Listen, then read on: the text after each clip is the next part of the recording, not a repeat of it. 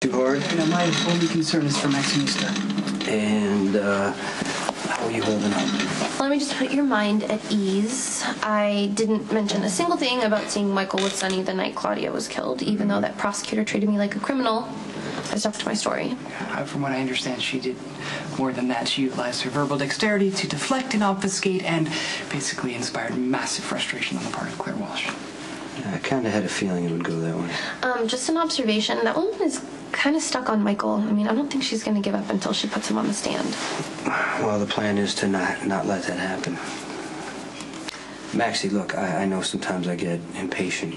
It's okay. I know that I am basically an annoying person. Not today. You came through for us when it mattered, and Sonny and I are very grateful. I'm depending on you. I truly believe that your testimony is really the only thing that's going to turn this trial around, and there's nobody more convincing. When I lie?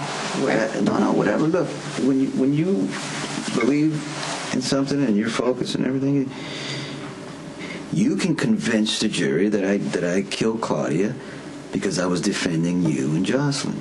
Right, and if I don't perform like a trained SEAL, or if, the jury doesn't believe me, you have your fall guy, right? What are you talking about? If you get convicted, it'll be my fault then, Sonny. No. This is no one's fault. It's my fault. This whole situation. I was trying to protect Michael, and you know what? I made it worse. No. Stop. I'm sorry. We're all to blame. No. Look, here's the thing. When all the chips fall, you're really the only one that I can count on. Right? And I'm not saying that whatever. I mean, you're fierce, and you're not just doing it for me. You're fighting for our son. Because Michael will not be able to have a great life if I'm not set free, because his guilt over Claudia will kill him. And he's going to feel responsible for sending his father to prison. Okay. Whoa. For once, I come with a glimmer of hope. Maxie really came through for us today with her testimony. She didn't give up, Mike. Even a little. Oh my God, that's such great news. I thought she'd sink the ship. Oh, ye of little faith.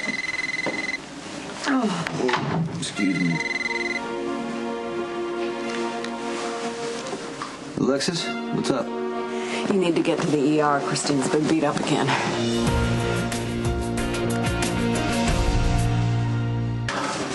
Hey, remember that summer you learned how to swim here in the ocean? I used to love this place. Yeah, when I was a kid, I used to think that if something went wrong back home, I could just come out here, and by the time we got back, problem solved. And I used to actually believe that being here, staying safe, was helping. But it doesn't work that way. You are helping Michael. There are some problems that can't be fixed, and Claudia's death is one of them. I still think about her every day.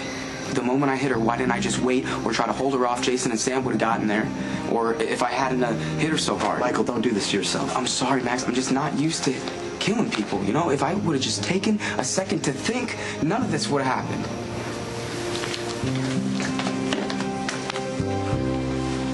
Sorry, honey, I have to assess the damage. We can give you something for the baby. I'll be right back, sweetie.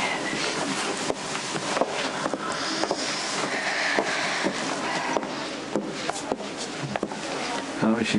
Not good. What happened? I found her unconscious, and she was beaten up. All right. No. Please don't. You don't think she wants to see me? You scare her sometimes.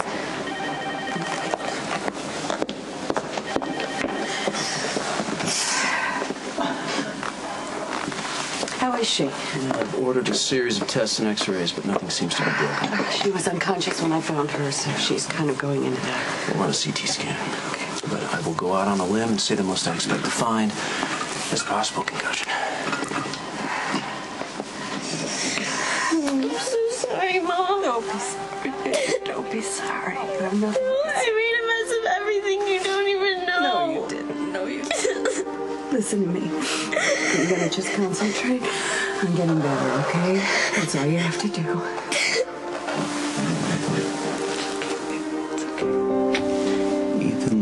just ran out of chances. He has to die tonight. I always find that life is a bit more manageable with a good Cabernet. Thanks. I needed this. I can't believe Christina was beaten up again. Ethan Lovett is one sick puppy who needs to be put down. Except I don't believe Ethan did it.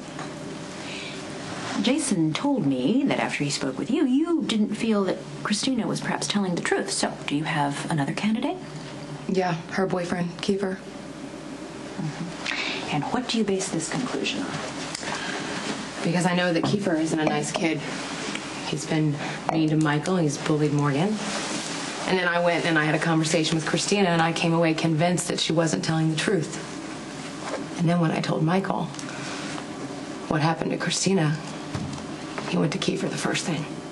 You know, it's all circumstantial evidence, but you're the lawyer.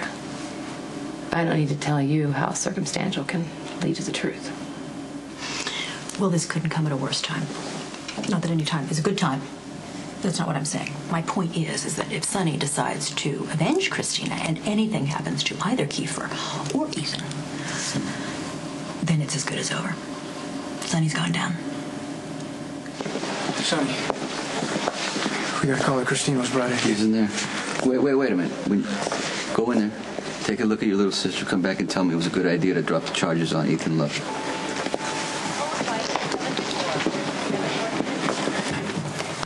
You wanted to see me? I assume you know that Christina was beaten up again. I have no idea where Ethan is. His passport is missing. He might be running for his life right now. He should be running for his life. Did Sonny order you to kill him? I'm not going to answer that.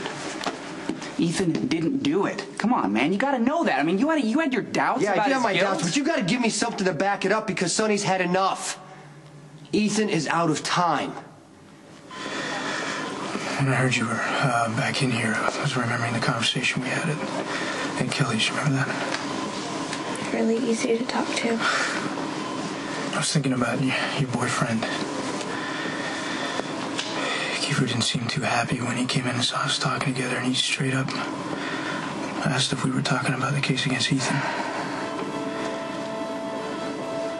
Kiefer has a temper, right? He gets mad a lot. He told me if the guy who hit me wasn't stopped, he'd do it again. Looks like you were right. I was wrong. Really, really wrong. Okay, look at me.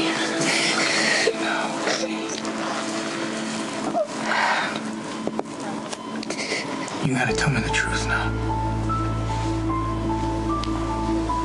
Who did this to you?